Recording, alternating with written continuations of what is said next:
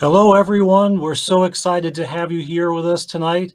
I'm Steve Siebersod, Advancement Communications Manager here at Binghamton University. On behalf of the Alumni Association, I would like to welcome you to this very special event, an evening with Rick Steves. And very pleased to have and like to extend a warm welcome and very happy to have him as part of the Binghamton University family for tonight. Rick Steves. Rick, thank you so much for being with us here. Oh, it's great to be with you, Steve. Thank you. Well, we hope the video that all of us just saw served to get you excited, to get you pumped up for this event. Over the next hour, Rick and I are going to have a conversation, a question and answer session on why we travel. And some of these themes and some of these ideas were talked about in the video that we just saw. So if you have questions, and we would love to get your questions into the mix, feel free to type them into the comment box. If you're watching us on the microsite, you can add it to the comment box, and you can add these on comments on Facebook if you're watching us on the Alumni Association Facebook page. So get those questions in. We'll try to get to as many of them as we can over the next hour. We can go a little bit over an hour if the energy is good for the session. Also, I just want to say, Rick was so gracious to send us some lovely guidebooks like this one right here. So 3 lucky viewers of this presentation will be chosen for the guidebook. So we have Rick Steves, Europe Through the Back Door, Rick Steves, For the Love of Europe, and Travel is a Political Act. So these are wonderful, beautiful books. I'll be happy to send your way if you're chosen as the lucky winner. So let's go ahead and get started. Less of me, more of Rick. So Rick, we started to get into this. Talk about why is it that we travel, or why should we travel? What should we be looking to get out of the experience? Well, what we just watched there, Steve, was a little 3.5-minute clip, which is the last part of a half-hour program I made during COVID called Why We Travel. And, I've been teaching travel all my adult life. It's basically all I've ever done since I got out of school. And I didn't have a big plan, but back in the 1980s, I was just teaching cheap tricks, budget travel tips. Then in the 90s, I thought, well, we've got the basic skills. Let's travel to enjoy and experience the culture and the art and the history. So I was teaching about that. And then since 9/11, I find really what I like to teach is the value of travel to broaden our perspectives. The whole notion that, culture shock is the growing pains of a broadening perspective. And what we want to do when we travel is get out of our comfort zone and realize we're not the norm, and try new things, and come home with a better global citizenship, if maybe just a better appreciation of living where we live anyways. But why we travel is to connect. We're 4% of this planet. There's 96% out there. And I think it's more important than ever, as our world becomes globalized, that we travel in a way that we connect. And, it's kind of like a Maslow's hierarchy of travel needs. If I look back at those 30 years of travel teaching, or 3 or 4 decades of travel teaching, first it was the bottom rung, catch the train, pack light, stay safe, get a hotel, get a restaurant. Then it was appreciate the history and the art and the culture and the cuisine. And then the very pinnacle of that Maslow's hierarchy of travel needs would be traveling in a way that gives us that very best souvenir, and that's a broader perspective, and empathy for the other 96% of humanity. I just love that idea that when we travel, we connect. When we travel, we become less ethnocentric. And when we travel, we put ourselves in a mindset where we're more likely to want to build bridges and less likely to want to build walls. So, that's why I travel. And I just love my little niche in helping America travel better, more experientially. And my mission in my company, I employ here 100 people at Rick Steves Europe in Edmonds, about a half an hour north of Seattle. And our mission is to inspire and equip Americans to venture beyond Orlando.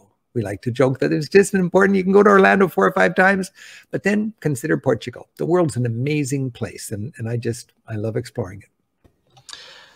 So in thinking through, okay, we're going to break out of going to Orlando or something domestically based and go overseas to Europe or somewhere else exotic. And what is it that we really should be focused on trying to experience? Because I think it's very easy to get in the mindset of, I go to the bookstore, I get a guidebook, either I get yours or somebody else's, and it's very destinationally focused on, I need to hit this attraction and this one and this one, and maybe I'm better to slow down and take a breath and just let the energy just take me somewhere.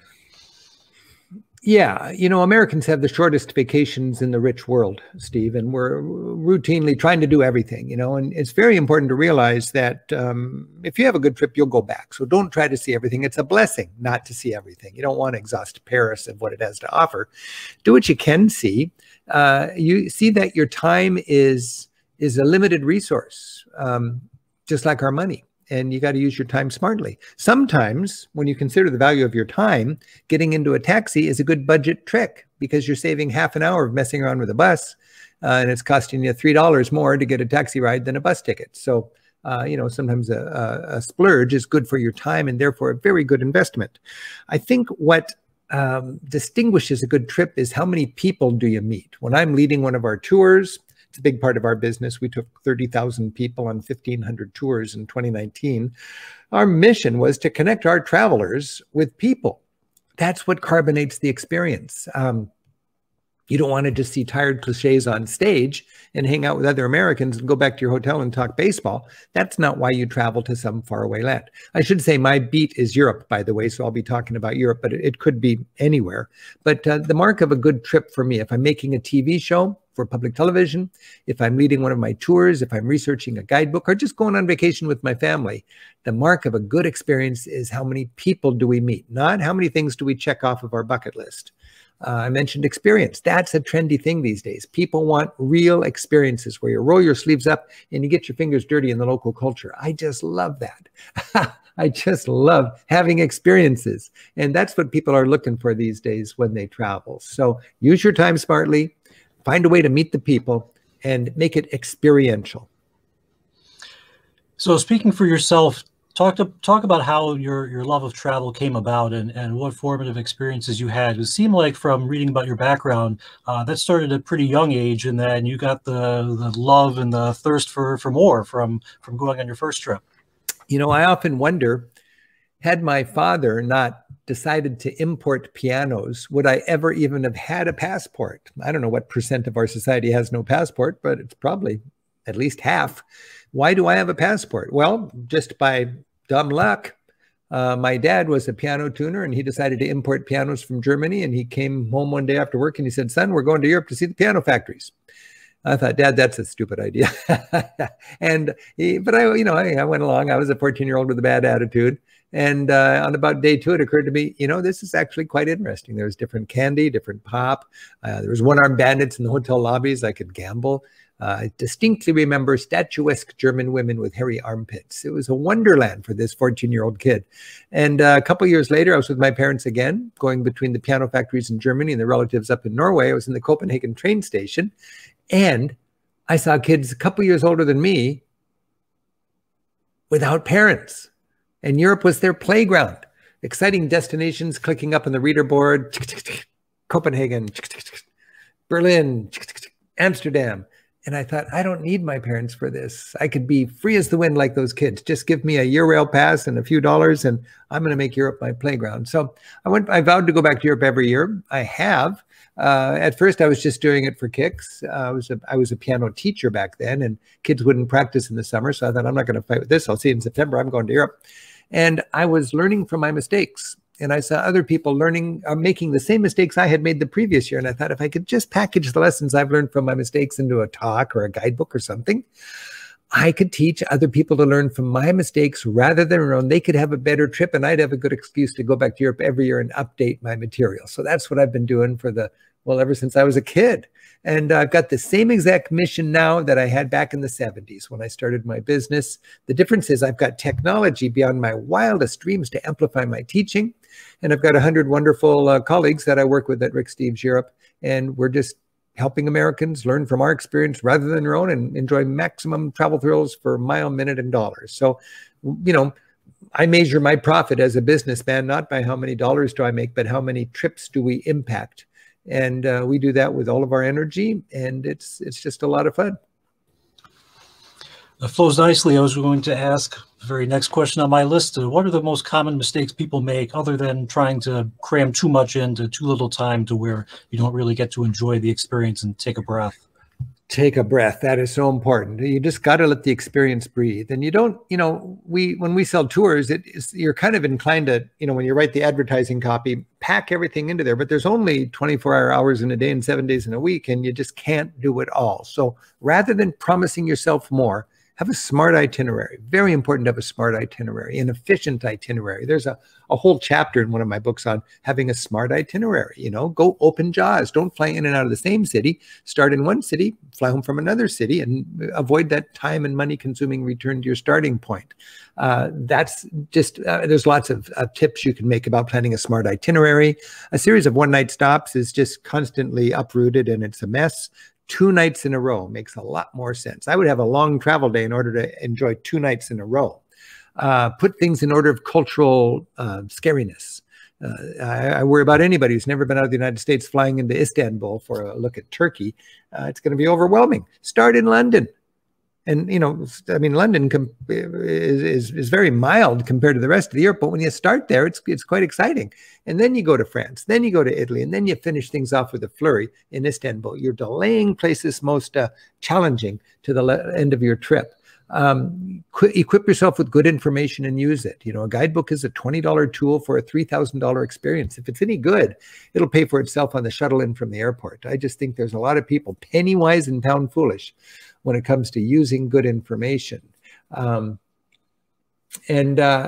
just think a lot of people need to realize the more you bring to a city, the more you bring to an experience, the more you bring to a museum, the more you'll get out of it. Understand what you're looking for. Know the context. A little studying, a little bit getting prepped for your trip just by reading and seeing documentaries and whatever makes a huge difference. I'll bring in one of our viewer questions. Rick, thanks for joining us. One of the best parts of your shows is when you spend time with local families and friends. How do you make those connections at so many locations? What will be the best way for us to make those kinds of connections? Yeah, I often wonder, is it realistic? I'm going all around Europe going, oh, just meet the people. And, I get to go back year and year. I've got all sorts of network of guides that I work with and so on. But it is a sort of a skill to meet people as you travel. If you're not an extrovert, become one. You just got to strike up conversations. You need to assume that we are just as interesting to those Europeans as they are to us. And they'd love to get to know you. And they're a little more formal than we are. So take advantage of our opportunity to be casual and introduce ourselves. Share your food on a train ride. When you go to a pub, understand if you sit at the table, they'll leave you alone. If you sit at the bar, that means I want to have some conversation. Find ways to book experiences that connect you with people. I love taking food tours all around Europe because I'm hanging out with a bunch of travelers and a guide who's a local foodie. And that's a nice way to meet people. In my TV shows, it seems like I know everywhere. I'm always saying, here's my friend and fellow tour guide, Christina, or my friend and fellow tour guide, Alessandro, my friend and fellow tour guide, Alfio. Well, I'm basically paying them to be my friends. They're local guides. I hire them for a half day or a full day, and you could too.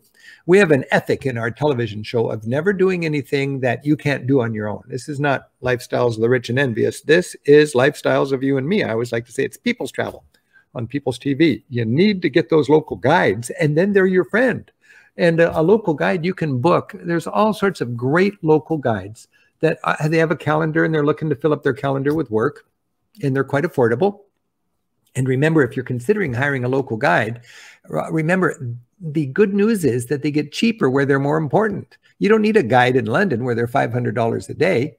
You need a guide in Poland where it's $200 a day, or Cuba where it's $100 a day, or Turkey where it's $150 a day. That's where you really want to have a guide. And when you have a guide, they meet you at your hotel. They plan your day according to your interest and needs. They are your interpreter, your negotiator, your historian, your sidekick, your comedian, your everything. I just love having a local guide. That makes a huge difference. So you have a local guide, and there are obviously camera people with you when you're doing a TV show. How much of an entourage do you have when you're doing a show? And do people find it strange to have these cameras around just filming things that normally you wouldn't have? You know, I do not like an entourage when I'm filming. Sometimes when I'm in a developing world country and filming, you know, everybody wants to be where the action is, and you've got 6 or 8 people tagging along with you, and it just drives me nuts, frankly. I like a small crew. We are 3 people, me, the cameraman, and the producer. Everybody wears a lot of hats where we can carry all of our gear in one load with our personal belongings. We can fit in one car. We can turn on a dime. It takes us 6 days to shoot one of our TV shows that you see on public television. 6 days of scrambling. It's really fast by industry standards to do a half-hour show in 6 days. And I just love the creative challenge. I love the collaboration. I love working hard with my crew. So there's 3 of us, and then more often than not these days, I hire a local guide to be our fixer and a communicator and help us out. So 4 of us is the crew. And I just don't like to have a lot of, I like to be under the radar when we're filming. You know, if we have to bring out the reflector, or if we have to do something that requires more, you know, gear, it just makes me more nervous. It gathers a bigger crowd. We have different cameras. We've got our normal big camera, which is the best quality, but sometimes we choose to use our little camera. An SLR type camera now can do broadcast quality video, and that lets us be a little more low key. When you're going, you know, through a market with a big camera, you cause people to tense up. If you got your little camera, you can be more candid and get more serendipity. Well, just as was mentioned in one of the questions, we see a lot of connections, a lot of happy people, and it all just seems to happen magically, although it's the real story, I'm sure, is more than that when these shows get put together. But I'm curious of what happens even behind the scenes. Have there been any brushes with danger, things that maybe you'd rather not think about that are not going to be part of the show, but yet were, you know, part of the real life while you were there?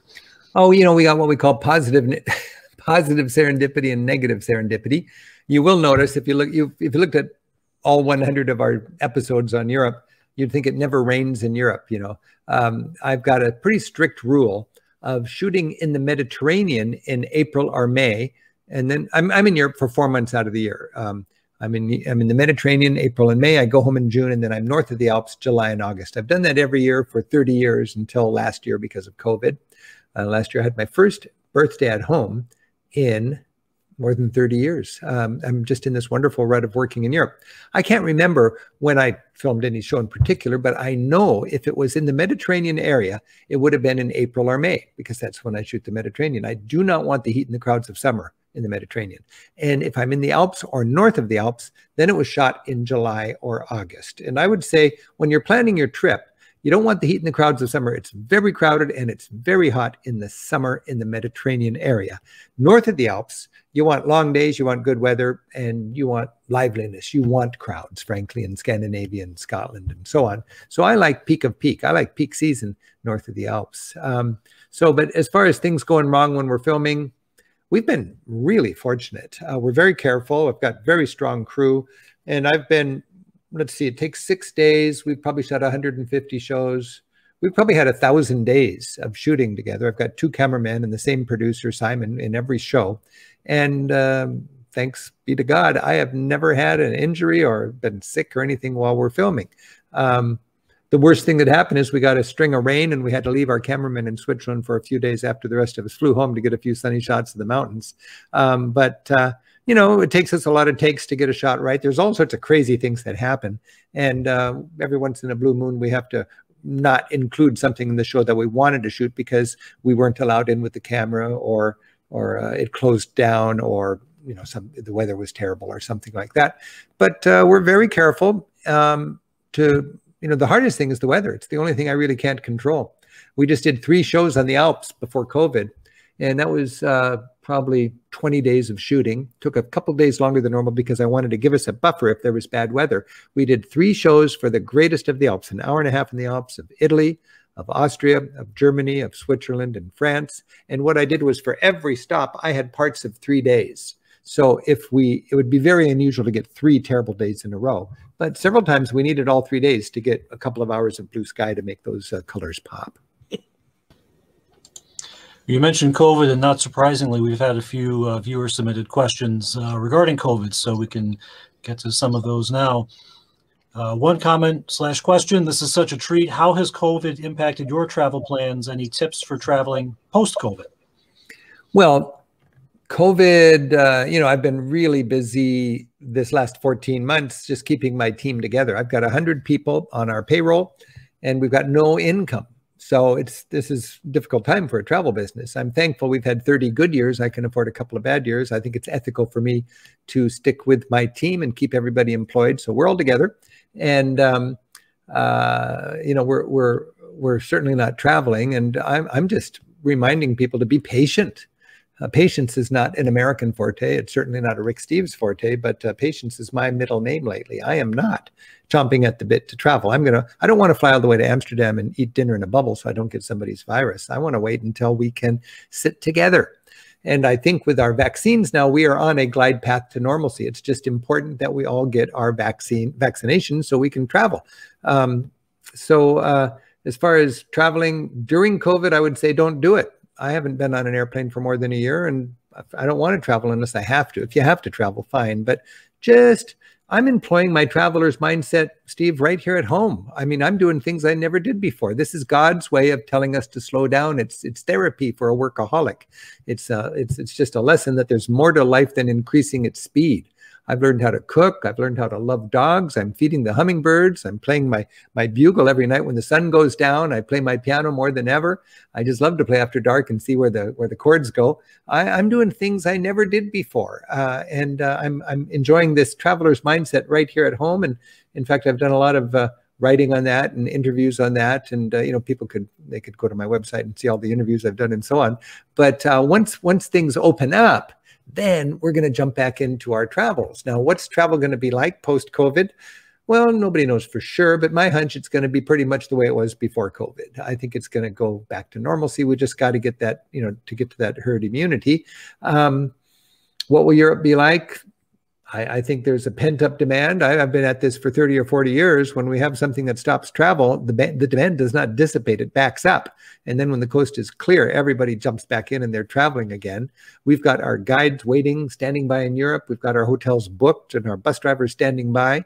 And we've got 15,000 people's names on our wait list for our tours. As soon as we figure it's reliable and safe and stable to travel, we're going to open the floodgate and be back traveling again. What will Europe be like? I think it probably won't have the crowds that it was dealing with before the pandemic hit. Crowds were really getting to be a ridiculous problem, not just with all the Americans traveling and all the Europeans traveling, but new exciting economies opening up in India and China and so on, with suddenly 100 million people in those countries that have enough money and dreams to take them to Europe. That's a huge impact on tourism in Europe. And people from emerging economies all want to go to the same few places, just like you and I would like to go to the Taj Mahal if we went to India, and the Great Wall if we went to China. That's what people do conversely, when they come to Europe. They all want to see the Leaning Tower and the Eiffel Tower and the Mona Lisa. So those are going to be mobbed with travelers, but there's lots of Europe that's not that crowded. And I think Europe is going to be pretty normal when we get back. I'm just... Social distancing and Rick Steves style travel have nothing to do with each other. I go to Paris to have my cheeks kissed.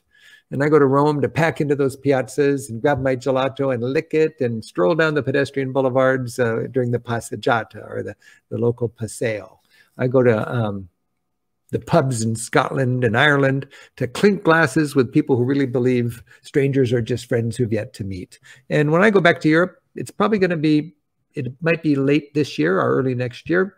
That's what I hope to find. Good. One viewer question asking, when it's safe to go and you go to Europe, where's the first place you're going to visit? Well, the first place I'm going to visit is huddling with all my researchers and then fan out and go to everywhere in Europe and update all my books. We've got 50 guidebooks that cover Europe from top to bottom. And these have been labors of love. We've built up these books over 20 or 30 years. They were the best guidebooks in the business, and we had Europe all covered, and they were so lovingly updated. And then COVID hit, and I don't know what impact that's going to have on Europe going forward. How many little businesses won't be around still? So we're going to go back to Europe as soon as it is normalized enough where our experience will be indicative of what is Europe going to be like for travelers post-COVID. And then we're going to sweep through the continent and update all of our guidebooks and find out which little moms and pops are still open and which made it through. I've got a friend who runs a museum here in the United States, and he says a good percent of the museums that have closed during COVID will not open again. And I know that in Europe, there's a lot of little moms and pops, little entrepreneurial ventures. Those are the places I like to feature in my TV shows and visit with my tours and rave about in my guidebooks. Those are the places that are fragile and might not make another extended bout of COVID. So I'm hoping that that dimension of Europe will still be strong and alive. And then I hope with my patronage and my work that we can help boost their businesses so that that wonderful sort of diversity in the European business community survives. That's really what carbonates the whole experience, is finding those little mom and pops. That's what I love from top to bottom in Europe, just like here where I live in the United States. Going back to the idea of the traveler's mindset, until it's safe to go to Europe, we're going to be exploring things in the lovely USA, things that we can drive to or maybe take a short flight. And I know there's not going to be necessarily a Rick Steves West Virginia episode ever made, but what advice would you have for those who are going to be staying domestically to tap into that traveler's mindset and really make the most of the experience with something closer to home? It's not the super exotic European or Asian vacation that we would like to have, but we can certainly find appreciation for things here. Oh, yeah. Well, I mentioned my guidebooks aren't selling, but my publisher's road trip guidebooks to the United States are selling quite well. And if I was going to be spending some vacation time on the road in the USA, I'd have a good guidebook to help me use my time and spend my miles smartly. I'm not one to ask about where to go in the United States because I just haven't traveled around the United States that much. I love my work so much and I take my responsibility so seriously that I spend 100 days a year every year in Europe, making my material up to date. It's not vacation. I'm over there just slamming around and learning as much as I can, taking careful notes. When I get ripped off, I celebrate because they don't know who they just ripped off. I'm going to learn that scam and pack it into the updated material.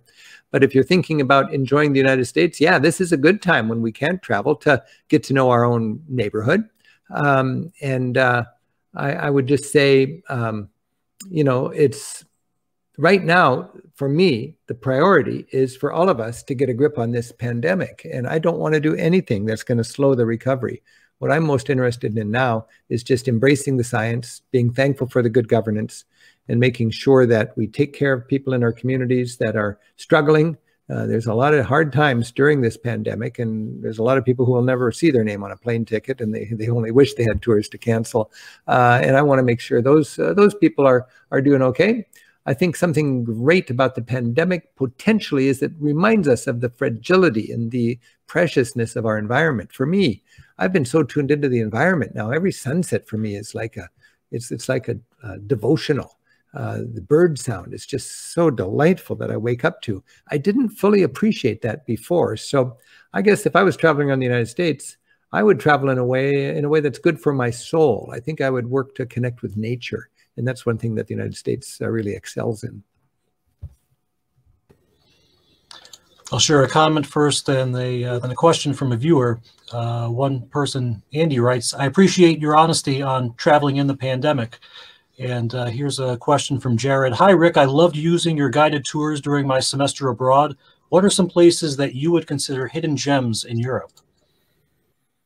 Well, hidden gems in Europe. I wrote my first book called Europe Through the Back Door in 1980. And it was kind of two books in one. The first half was the skills, and the last half were chapters on my favorite hidden gems, what I called backdoors. And I've been searching for backdoors ever since. I've got to say that in Europe, it's so well touristed now, it's hard to find backdoors. It's hard to find hidden gems.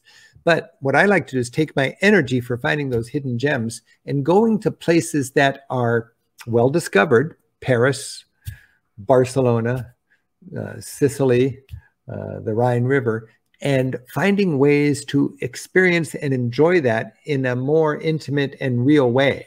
Not just following all the tour groups into the theater and watching slap dancing and yodeling on stage and hanging out with other Americans, but turning the other direction and going where the local people go.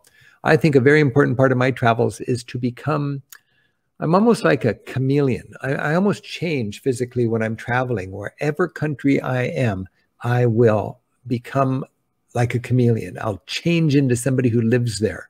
I don't think I've ever made a pot of tea in this hemisphere. I don't get tea. But when I'm in London or in England, a spot of tea after a long day of sightseeing, it just feels right. I like tea in England. I don't drink whiskey here, but when I'm in Scotland, I actually buy a little bottle of whiskey, and every night while I'm in Scotland, I pour a tiny little wee dram of whiskey and I enjoy it. Communing with Scotland, it's just right. When I'm in Ireland, I drink Guinness. When I'm in Czech Republic, I drink these wonderful, wonderful lagers. I don't drink wine in Czech Republic. I drink full-bodied red wine when I'm in Tuscany. I do not drink beer in Tuscany. I don't know a lot of Italian words, but I know corposo vino rosso per favore. Full-bodied red wine, please. I don't ever work hard all day long here in Seattle and come home and crave a nice cloudy glass of ouzo. But when I'm on the Greek Islands, I love a glass of ouzo. I don't let a sunset go down without having my glass of ouzo. So we want to become a temporary local. When I'm in Italy, I like to go to the university towns in Italy and go to the squares, the piazzas where the students hang out, see what they're drinking. They're all drinking this spritz. It's just like this fluorescent orange colored drink. When the sun is setting, it shines right through those glasses. And there's just like these splashes of orange all across the piazza. And I'll join a table of students. I'll buy them around at the spritzes.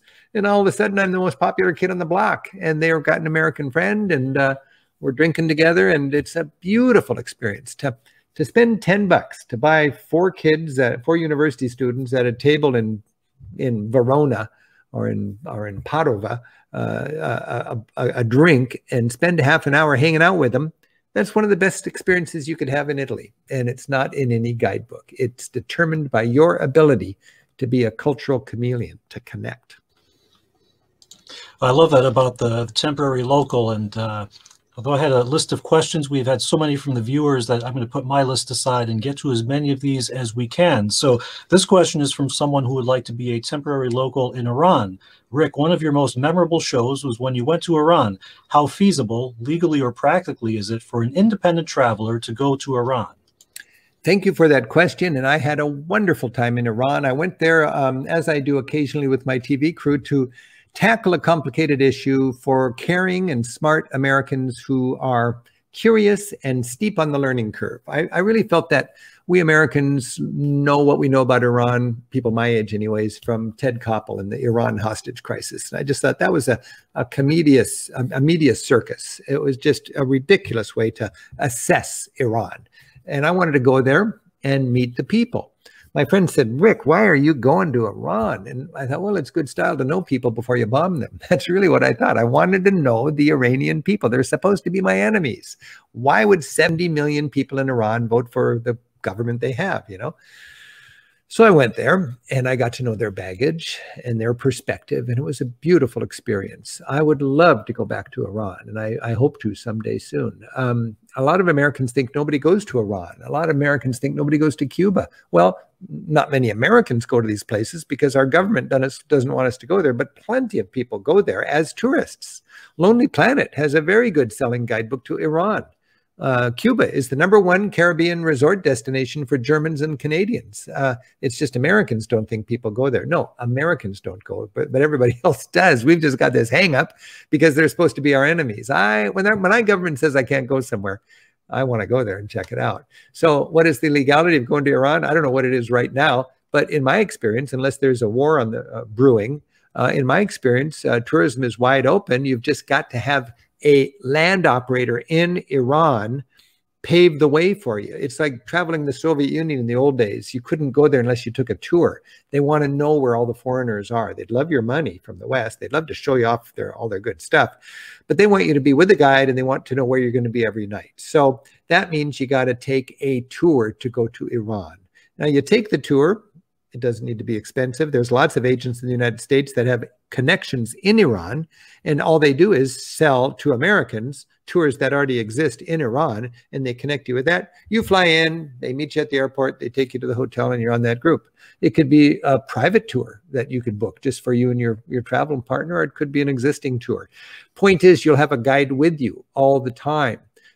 that guide you could ask the guide just to sit down and have a cup of tea. You want to explore on your own and have a little freedom like that. But I found our guide, who is kind of a minder / guide, was a real blessing. I'm glad we were with him. I didn't want to go find their nuclear power plants, and I didn't really want to get involved in the way they treat the Baha'is or something like that. I just wanted to be a tourist and figure out who they are and, you know, enjoy a little time with them. And we had the time of our life. If you haven't seen my Iran show, check it out. You can see any show we've ever produced for free anytime. If you just go to ricksteves.com, go to the TV section and click on whatever show you like. But the Iran show, did it a while ago. It's still very, very timely. You could look at it now, and I think it's just as timely now as it was a decade ago when we made it. The same thing with my visit to the Holy Land. We went to Israel and Palestine, and I really believe strongly if you're going to go to the Holy Land, you really haven't gotten a fair look at it unless you have a dual narrative approach to that complicated piece of real estate. You need to have people on both sides of the wall give you their perspective in order for you to have any idea of what's the truth. Rick, how would you advise a woman traveling alone as opposed to a man going on his own? Well, that's kind of complicated for me to answer because I'm a man and I've never had the experience of a woman traveling alone, but I've been asked that question for 30 or 40 years, and I've been taking women on tours for that period, and half of my staff are great women travelers, and I'll share you my thoughts on that. The issue is how are women respected in that particular country, and how safe is it in a particular country? I would say safety is not something anybody can answer for somebody else. It's just, what are you comfortable with? Some people, some women, are not comfortable in an American big city after dark. Well, that's fine. That's your assessment. You're probably not going to be comfortable in a big European city after dark. But if you would be comfortable in Albany, if you'd be comfortable in Cleveland, if you'd be comfortable in you know, Santa Fe or San Francisco or Dallas after dark, you would be comfortable in any big city after dark in Europe if you just used common street sense. So in fact, I think Europe is safer for women than the United States is. It's safer, period. You're very likely to get pickpocketed or purse snatched. That's very likely in Europe, because thieves target Americans, not because they're mean, but because they're smart. It's just common sense if you're a street thief in Europe to target Americans, because we've got all the good stuff in our purses and wallets, and Europeans are more streetwise than that. But you're not going to get mugged or knifed in Europe, that's for sure. The other issue is, are women respected on the streets in Europe? And that's another question that it depends on. Really, it depends on the woman. But there is this macho sort of thing in the South where there's catcalls and people staring at women and not respecting women. Women a lot of times feel invisible in the South of Europe as everything revolves around the men. If you don't like that, you know, go to Scandinavia and you'll feel much better, or go to the Netherlands or something like that. But in the South, women are well, it's a macho culture, and women are not as respected out in public. But I don't think that's a safety issue. I think that's a cultural issue. Women who are traveling need to be wise about what kind of signals they're sending out. I've found that if a woman gets a lot of eye contact, if she talks about, you know, meaningful things, if she's dressing very exciting, if she's walking around after dark alone, those are misunderstood, and people get the wrong message, and that woman will have to deal with that. So stick to populated areas. Don't get a lot of eye contact. A lot of European women, when they're out and about after dark, they hold hands with each other. Two women holding hands walking down the street. They're not pretending to be gay or anything like that. It's just a sign to men that we're not out on the prowl, and don't bother hustling us. Next question from our viewer. I'd like to travel with small groups with allowance for free time to get away from the tourist areas and see where people live. I've had some great experiences. As I get older, I'm hesitant to travel totally on my own, though I'm fine spending some time by myself. So do you have any recommendations for tours which allow more time in the city and are more relaxed? Well, that's the main part of my business. As I mentioned, we took 1,500 tours to Europe in 2019. It was our best year ever. 30,000 Americans, half of those people were return customers. Many of them, they sent us an email to start out with by saying, I'm not a tour type person, but I've heard your tours of this and that and so on. And we are independent-minded travelers that really artfully take advantage of the economy and efficiency of group travel, sharing a bus, having great local guides, making reservations in advance. And we have something called orient and disperse. We do what you should do as a group together, and we make time so people can get out and do their own things. So that's the philosophy of our tour company. And we actually have a kind of tour company, a kind of tour within our 40 itineraries that we offer that I think takes it even a step further. They're called My Way tours. And a My Way tour is less expensive, and it doesn't come with a guide. It comes with a coordinator. And it has the same bus itinerary, the same hotels, and all the breakfasts. And then the coach is in the hotel in the morning with office hours to help you sort out your plans and so on. And you got your Rick Steves guidebook, and you do your own thing all day long. And then you don't have to worry about driving. You don't have to worry about hotels. You got plenty of friends if you want them, or if you don't, you can just pick or choose. And that's called a My Way tour. So that works quite well. But you know, you can find the philosophy of different tours. I'll just say, if you're an independent type traveler and you take a typical inexpensive bus tour, you got to remember the cheapest bus tours are not cheaper. They've just not yet made their money. They're hell bent on making money off of you once you get over there. And part of their modus operandi is to save money by parking you outside of town at a hotel where you have no option but to pay $75 to get back on the bus for that optional tour of downtown. I just really find that almost deceiving. You know, you've got to realize that some tours, you pay for everything up front. Other tours, they get you in the door and then they keep you in the dark and they make money off you left and right through your whole vacation. I don't like, I started my tour company back when I was a kid because I didn't like that philosophy. With our tours, we pay extra to keep our groups right downtown. So you can get up early and take a walk, and you can go for a walk after dinner, and our hotel's right where the action is. It costs more, and you don't have that trapped tourist situation where they have to take your optional sightseeing. Our sightseeing tours are included anyway, so it's not an issue. But a typical big bus tour company would never keep you downtown because the hotels cost more. They're more funky because they're old buildings, and they're going to have more complaints because the elevators don't work or the air conditioning's kind of quirky. And they'd rather keep you together in a hotel outside of town, so you have to pay for the extra tours. Read the fine print carefully. If the brochure says you're going to sleep in the Venice area, remember, that could be halfway to Bologna. You want to sleep right downtown so you're free to get out and do your own thing. Here's a situation that comes up in many families. One person is really charged up and wants to travel, and other people in the family are a little bit skittish and reluctant. How do you manage a situation like that? You know, I like cruises for one reason, because you could have 3 generations of a family together on a cruise ship, and they'd have their great time together in the evenings when the ship's sailing. And every day, everybody gets to choose what they want to do. You know, Grandma and Grandpa can just sit poolside. The kids can go crazy, and Mom and Dad can go to that museum. That's a good thing. And then every night you get back together again. So a cruise is, for me, it's not great travel, but it's a very great vacation. I think it's safe. I think it's economic. It's certainly efficient. You only move into one hotel, and you just, every night you travel and you have a different city. I'm not big into river cruises because a river is usually a similar culture all the way down. I like a Mediterranean cruise or a North European cruise because every day you're in a different country, a different language group, a different culture. And then I find that on a cruise ship, you got 3,000 tourists usually. I'd say 1,000 of them are not travelers at all. They're just looking for a floating alternative to Las Vegas. 1,000 of them would be bucket shop type travelers. Just they want to see all these things so they can check it off their bucket list before they die, and they better hurry up. And 1/3 of them are actually travelers that like moving into one hotel, and they're the first people to hit the ground after that gangplank hits the dock. And they're 8 hours without seeing another person from the cruise ship, doing their own thing in Naples or Barcelona or Ephesus or wherever they end up going. That is fun. And I've written a guidebook for that, and I really enjoy that. So that would be helpful. I would say if you've got seniors that you're traveling with, I'll remind you the most grueling thing about European travel is the heat and the crowds of summer. So bundle up and go shoulder season. That helps a lot. If you're traveling with kids, or if you're traveling with people that don't walk well, it's nice to have your own wheels. You do a lot of walking, and especially if you don't have your own car, you're going to do a lot of walking.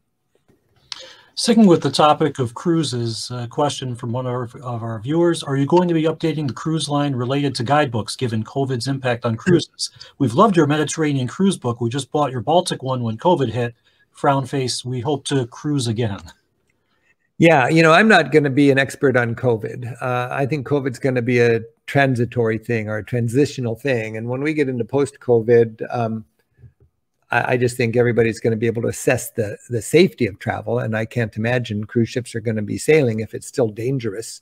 Everything comes with a little bit of a risk. I mean, there's people all wigging out over one of the vaccines because less than 1 person in a million, gets blood clots from it. And then they end up not getting a shot. And I mean, the lack of wisdom in that is kind of obvious. You got a much greater chance of dying by not taking your chance than 1 in a million of getting blood clots by taking your vaccine. So, you got to be your own judge of risk. But I would say a cruise ship to me is a great way to travel. We'll be updating our cruise book. And it really works well for people because it's designed for that 1/3 of the passengers who really want to travel. And I don't really give you tips on how to eat well on a cruise ship or which cruise ship has the better staterooms.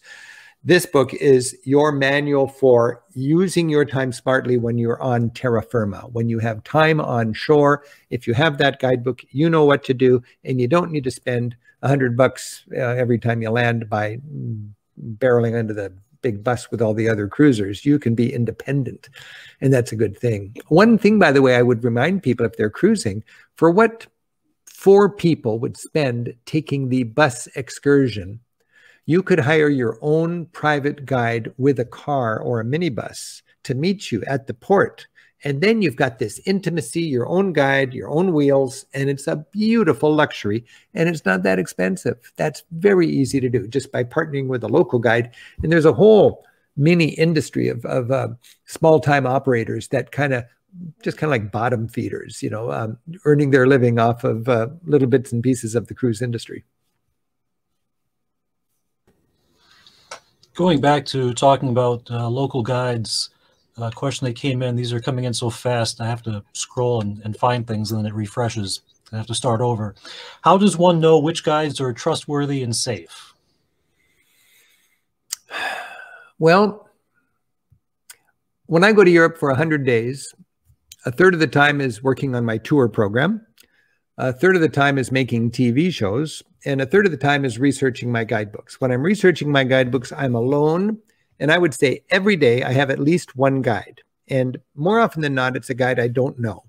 I just book the guide off the internet, from the tourist office, through TripAdvisor, whatever. I'll book the guide. I've never had an experience where I booked a dangerous guide. I've had mediocre guides. I've had a rare occasion with a bad guide, but that's very rare. And I've had great guides. Last time I was in Europe, 2019, I probably had 50 guides. And I would bet 25 of them were good enough to earn a spot in my guidebook. So they would be in my guidebook with their email address and so on.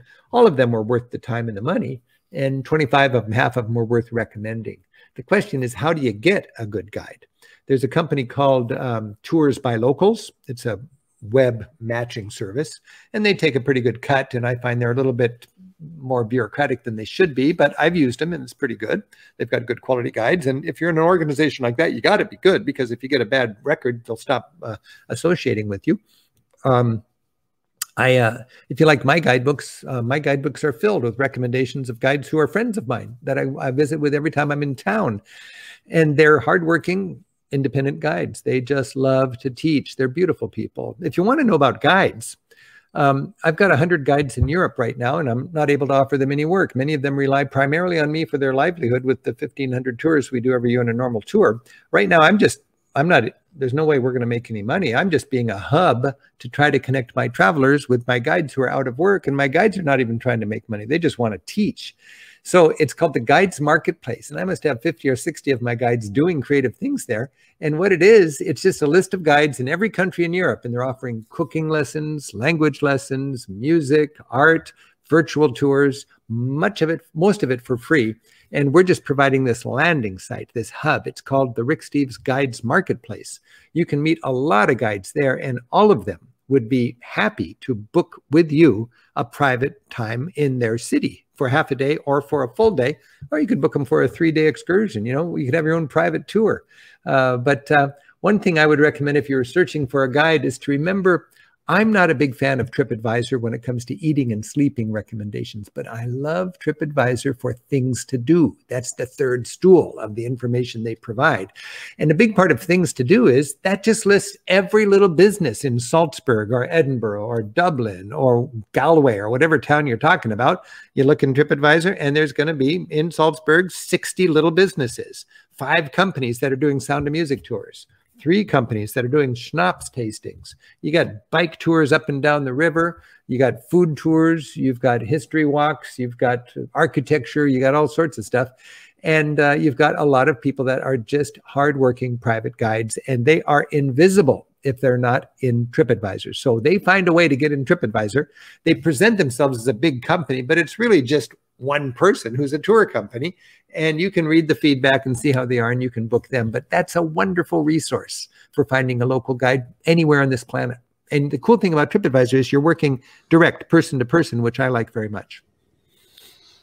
I have a feeling this may be a long list, but what are some places you would consider must-sees? And then also kind of going the other way, what are places that we should skip it because maybe to you it seemed like, oh, I was really looking forward to this, and then it kind of didn't really live up to the hype? Steve, I've got to plug my book, For the Love of Europe. This is the book I wrote just before the pandemic hit, and it is my must-sees. So if people want to know what are the must-sees, there you go. This is 100 essays on my 100 favorite places and experiences, and it's just, I had to cull out all the guidebook stuff. There's no hours and prices and practical tips for, you know, avoid the crowds by going on Tuesday.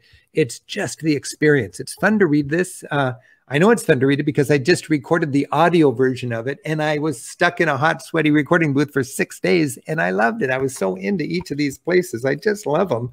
But that would be my collection of favorite places. Also, sorry for just, it's just kind of a plug, but free information is what I do, and my TV shows are absolutely free. There's 150 of them on my website, and if you wondered what's my favorite place in Portugal, what's my favorite place in Norway, what about Estonia, you know, there's a TV show for you, and it gives you a nice half-hour package on what I'd like to do. It comes with a script, and with every place we visit, you've got a link so you can visit that place online, and it's totally free. So, you know, think about slicing Europe into 120 half-an-hour episodes. There's 2 on Norway, there's 4 on Ireland, there's 8 on Spain, and there's 18 on Italy. That's 9 hours of Italy. So if you wonder what's my favorite place, you could derive it from where have I done the most TV shows. Italy, 18, Ireland, 4. My favorite places in any area there, I love so much in Europe. I mean, I love Hamburg. I love Belfast. I love Bergen. I love Athens. I love Idra. I love Sicily. I love cannoli. You know, it's all there in the TV shows. So, I mean, that's what I'd recommend. What tips would you have for a young traveler who's on a tight budget? If you're a young traveler on a tight budget, I love the big once over lightly of all of Europe. It's the, you know, the grand tour, the whirlwind tour. I would get a 2-month Eurail pass, and I'd hit the road. The Eurail pass, you know, it's not that popular these days because people have shorter vacations and they don't want to go all over creation. But the best trip I ever had in Europe was that early 2-month Eurail trip where I just did all the famous places. You know, you can cover a lot of ground. If you don't have a lot of money, what you want to do is avoid hotels and restaurants. Stay in a youth hostel and cook for the price of groceries. When you stay in a youth hostel, you're paying for a dorm bed instead of a room. That's far, far cheaper.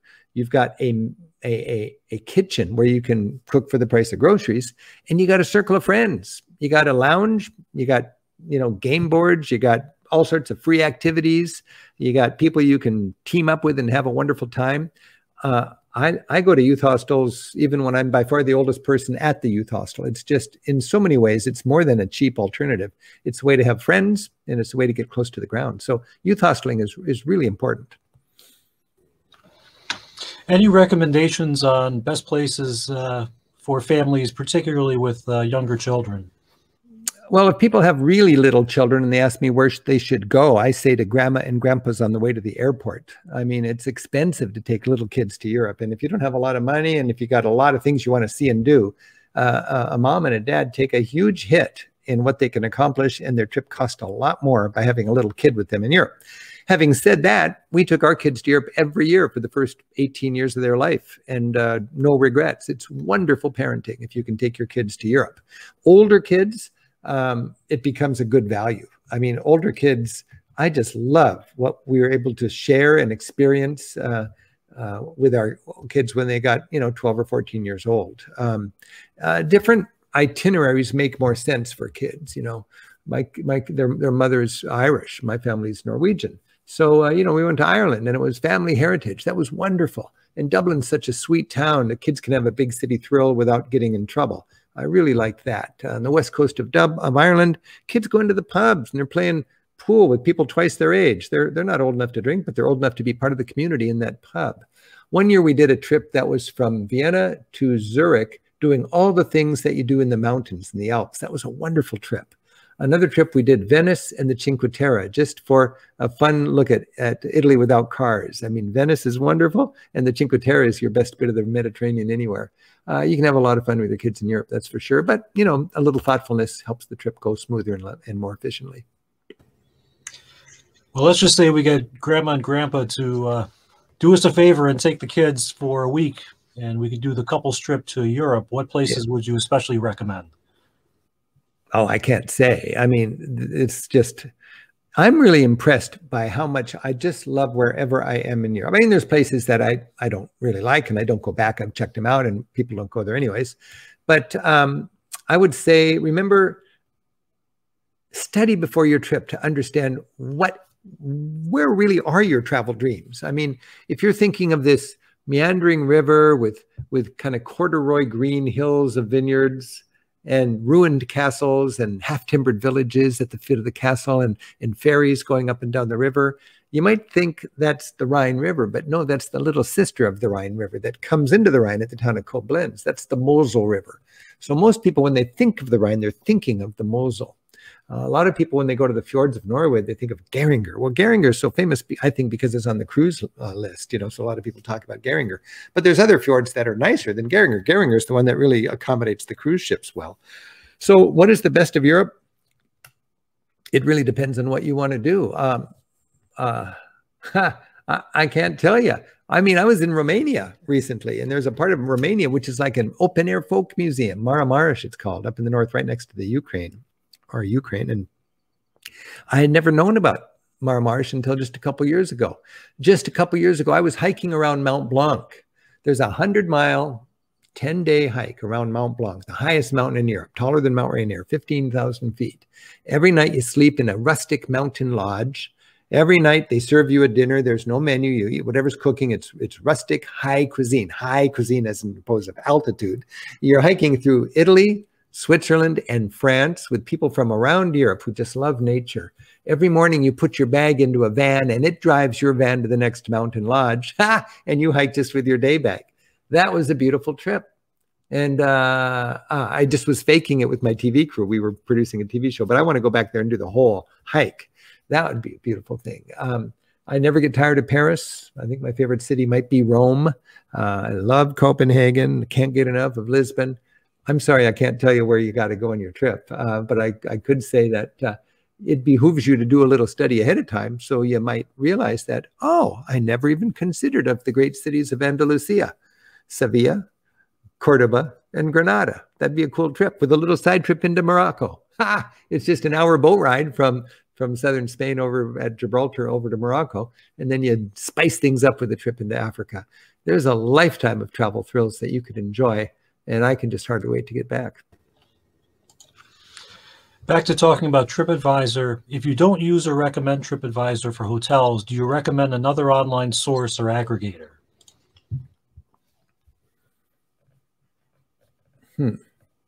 No, I just use a Rick Steves guidebook. Sorry, I've just been studying these guidebooks and working on these guidebooks ever since my first book was published in 1980. And I don't really want to go to a big fancy high-rise hotel that has relationships with airlines and aggregators. I just want a funky little guest house, a little bed and breakfast, a little pension. And I like to find a guidebook. Doesn't have to be my guidebook, but some guidebook that really knows your values of travel and that can match you with that kind of a hotel. Having said that, you can always go online and use some crowdsourcing information. But my problem with TripAdvisor is everybody is an overnight expert. I mean, people who have never been to Paris say this is the best chocolate in town. They say these crepes are to die for. How do they know? It's generally bad information. When I'm in Paris, I notice all the tourists, all the Americans are hell-bent on eating at this one Tex-Mex restaurant. Why are you eating at a Tex-Mex restaurant in Paris? Well, it's #1 on TripAdvisor. It must be good. We're trying to get herd immunity with our vaccinations. Well, we've already got herd mentality when it comes to this culture of everybody doing what everybody else is doing. It's that Instagram thing. Why is that big pile of people there lining up to stand on that stump to get a picture of them with the Matterhorn behind them? Oh, it's what you do for Instagram, all this social media kind of follow the leader stuff. I'm just not into that. Yeah, you're coming into a town, you could Google it and see what hotels are available. But the only times I've really had are the most memorable bad experiences I've had in hotels are booking hotels through a desperate kind of web search where you just see what's the price and what's available and where is it. I mean, that's where you have trouble. I would rather plan my trip properly with a good guidebook and book hotels that are vetted by a trusted guidebook writer. That's what works for me. We'll take one or two more questions quickly, and they're starting to slow down, and I think that would be probably a natural place to wrap it up for tonight. How do you shop and send back to the United States larger souvenirs? I stopped buying souvenirs a long time ago. I take photographs and I write down memories. I'm always traveling with a little notebook and writing down memories. And I just don't have much appetite for physical things. But having said that, I went through that phase, and a lot of travelers love to buy things and send them home. You got a choice, 3 choices. You can buy it and carry it with you. You can buy it and take it yourself to the post office and mail it home, or you can buy it from a merchant that is prepared to mail it home for you. I think if the merchant is prepared to mail it home for you, he can take care of the duty concerns, he can wrap it safely, and you get it home. If you go to I've got a wonderful set of crystal from a great glass shop in Dingle in Southwest Ireland. And I just fell in love with this set. And they were very good at putting it in a box and safely, and I got my crystal home in one piece. That would be a smart way to do that. So I would not be inclined to buy a lot of souvenirs. If I did, I wouldn't want to carry them around. I'd find a way to mail them home. And if the merchant does it, that would be my choice. Many places in Europe are being discovered as information is easier to share online. And that sort of ties, I think, into what you said earlier about places being just, especially in the Mediterranean, becoming very, very crowded for people from everywhere. So yeah. The question, which places should people see before they change too quickly? I think you missed your opportunity. I think it's already changed. I would just say you can go to famous places, but you can go to famous places and see and experiencing them in a way that's not inundated by the crowds. There are plenty of ways to connect with Paris, Barcelona, Amsterdam, Venice, Salzburg, Florence, these cities that are just notorious for being crowded. Also, second cities. Think about second cities. Everybody goes to Edinburgh. Why not Glasgow? Everybody goes to Dublin. Why not Belfast? Everybody goes to Paris. Why not Lyon or Marseille? Everybody goes to Munich. Why not Hamburg?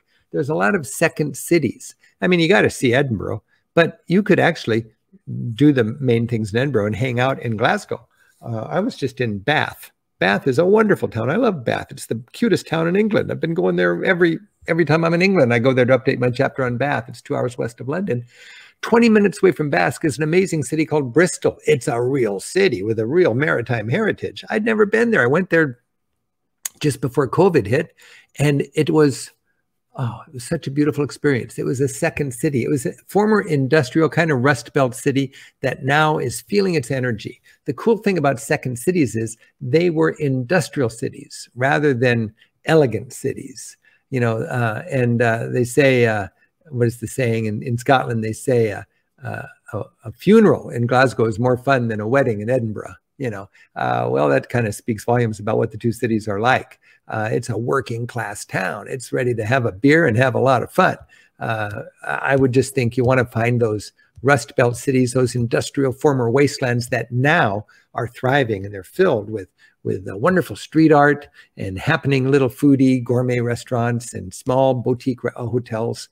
There's a lot of fun to be had that way. So, but don't worry about what are the most important places you should see.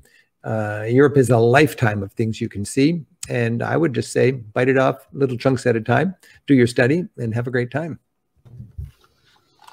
That's great. Well, before we wrap it up for tonight, I just wanted to thank a few colleagues in the Alumni Engagement Office who were very helpful in getting this event put together. I'm the one on camera, and I don't want to look like I'm taking all the credit. So just want to thank Jen Gabriel, Alicia Loso, Megan Borovica, and Hugh Weigmans for their help in putting tonight's event together. So couldn't do this without you, and couldn't do it without Rick Steves. So we can give a virtual round of applause to Rick. Thank you so much. And as I've been looking at the comments and questions come in during the hours, certainly plenty of compliments for the work that you do, and very grateful that you're with us tonight and for the information you've shared. And as I said, pleased to have you as part of the Binghamton family for one evening. So thank you very much for being part of this and being with us. Well, thank you, Steve. And it's been a delight. Those were great questions. I wish I could offer more help. I want to remind people that we've got a lot of information for free on our website. We've got a corner called Classroom Europe, which is designed for teachers, which takes our 150 TV shows and breaks it into 500 little teachable clips, and you can assemble them in any playlist you like. It's free and it's fun. There's no ads in it. We've got all of our shows available. We've got every Monday, we have a big party called Monday Night Travel, and that's free. And we're just having a good time keeping people's travel dreams alive as we wait for the time when we can all travel again. So thank you so much for having me. And I'd like to wish everybody happy travels, even if we're just staying home for a little while longer. Thank you so much for joining us, everyone. We appreciate you being here with us and hope that you found this to be engaging and informative. And we'll see you next time on the Binghamton Learning Network. Have a good night, and thank you.